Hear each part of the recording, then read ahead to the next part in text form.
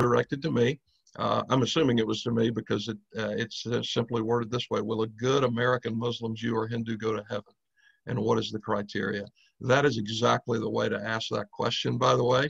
And I think it balances well what Suhail and Asma have been talking about, that we should not fear these kinds of conversations with each other. We need to have the freedom to discuss those and then to respect each other regardless of what conclusions we come to.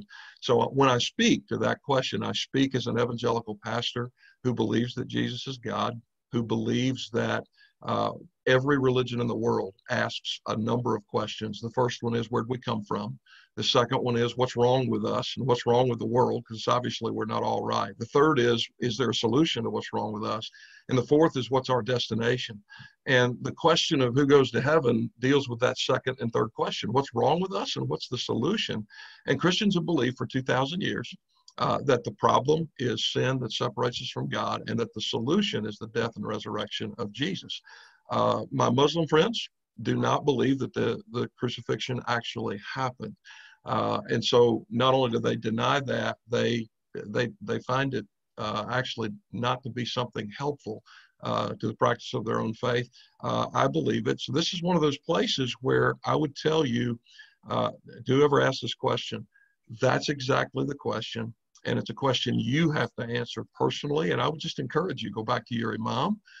And I will say to Shahad, if that individual wants to talk with me to get the Christian perspective on this, being just perfectly honest with you, you're going to get radically different perspectives. But these are important discussions because they do deal with what happens in that next world.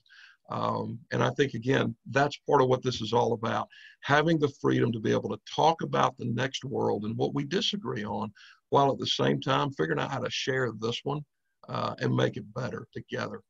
So Suhail, Asma, thank you so much for allowing me to come in. Shahad, I hope I have earned the trust that was given to me tonight to be able to MC this. It was very gracious of you guys to allow me that. I'm going to turn it back over to you and let you close us out. And thank you all. Ramadan Mubarak to all of you who are about to break your fast in a few moments.